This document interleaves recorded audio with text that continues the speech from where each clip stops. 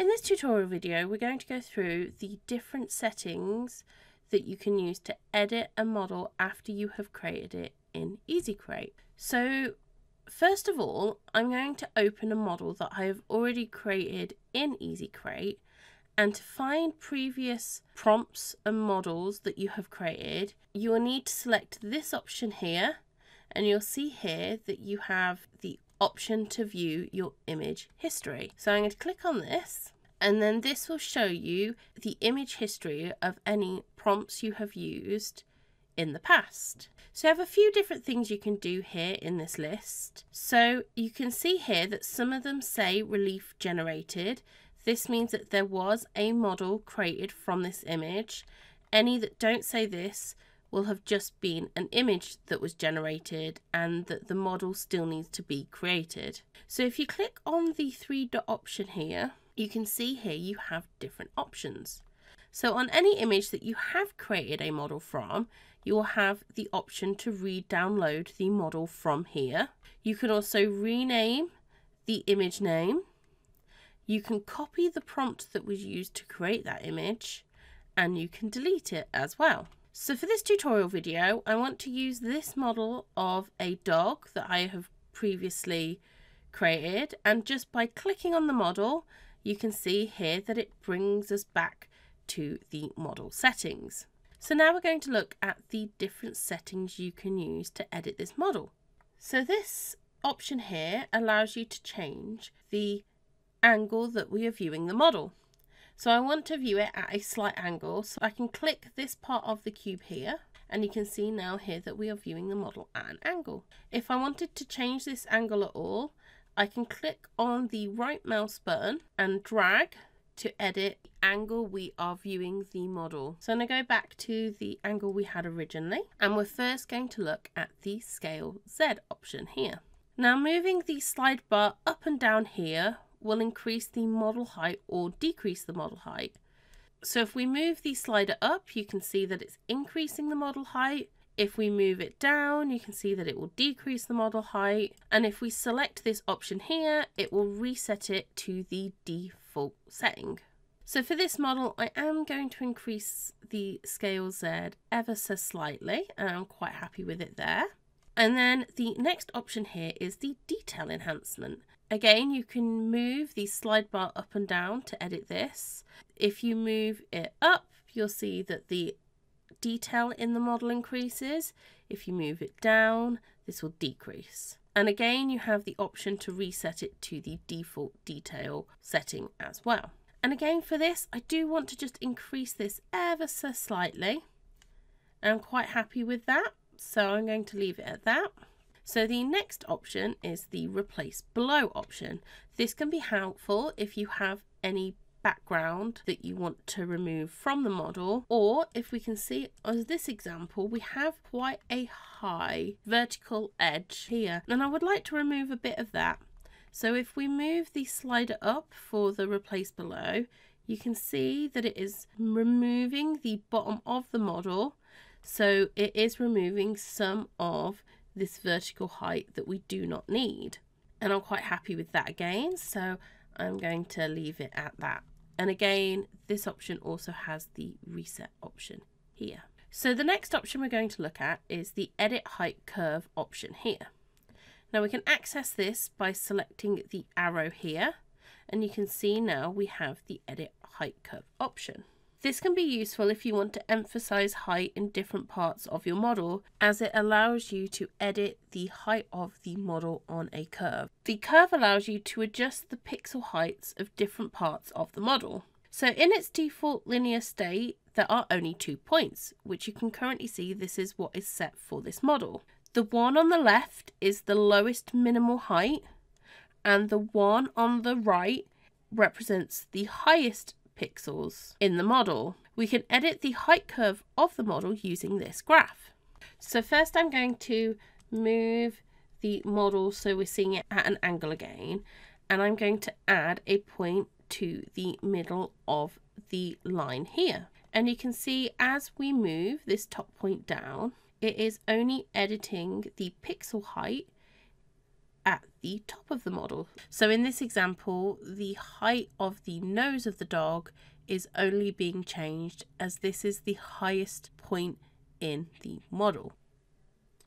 If we select this middle option here and increase this instead, you can see that the bottom of the model, so all the pixels in the bottom half of the model, are the only ones that are increasing and decreasing when we move this option, and that the top pixels on the nose are not changing their position. There are also some presets for this. So again, we've got a reset option here, which if we click this, it will reset it to the original linear line that we had originally. And then if you select this drop down list here, you can see that we have some preset options as well. So the linear one that we currently have, a gentle option. If we select the gentle option, you can see that it is reducing the pixels at the top of the model slightly. And then if we select the medium option, you can see that this is reduced even more.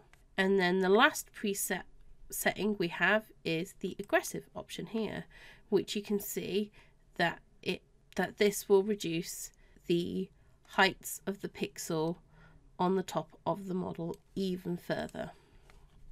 Now I'm just going to select the reset option to go back to the default setting, and I will add a point in the middle, and I'm going to reduce the height of the nose slightly by dragging the right point down, and I do want to increase this middle point slightly just to bring the background details out a little bit more, and I'm quite happy with this. I would encourage you to have a go at these different options and to see how this affects the model and how you can use this to improve the models you are creating.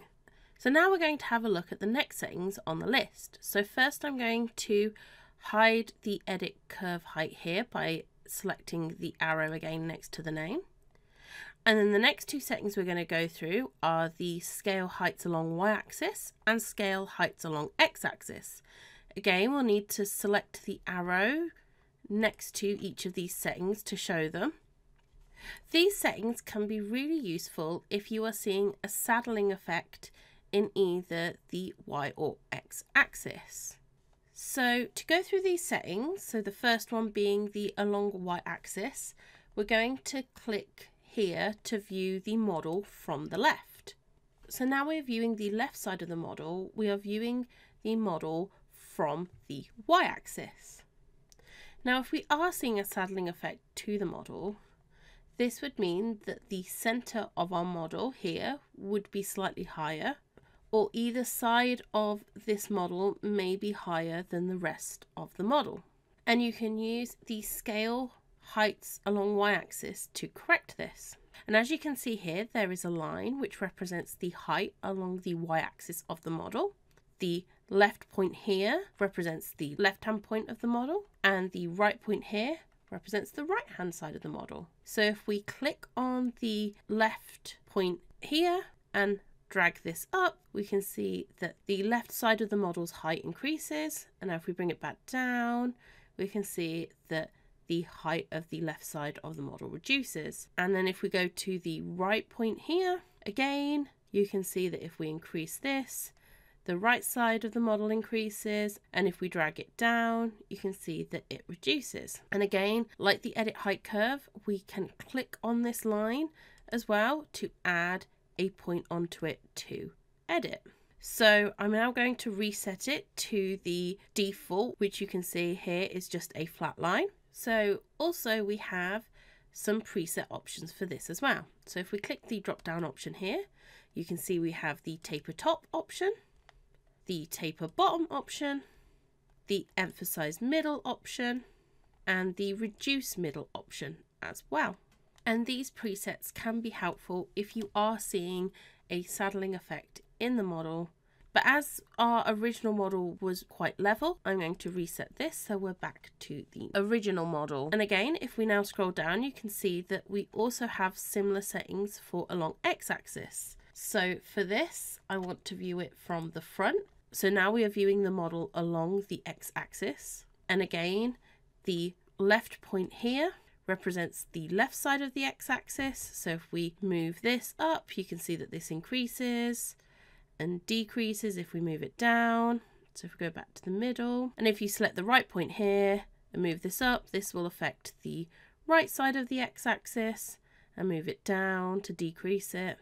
And again, I'm just going to click the reset option. And again, we have the same presets that we have for the y-axis here. So I can see here that the left side of this model is slightly higher than the right side. So if I select the taper left option, this does level it out more, but it levels it out a bit too much to the left. So now I can edit the preset slightly. So I'm just going to drag this up a bit, and we view it from the front again. We can now just move this a bit further up until we're happy with how level it is. I can now see that this is much leveler, and I'm happy with that, so I'm going to keep it as this. And once you are happy with the model, you can use the download option here to download it. I would recommend having a go with all these different settings to get used to them and to see how they affect the model and how you can use them to improve the models you are creating. I hope you have found this tutorial helpful going through the different settings in EasyCreate.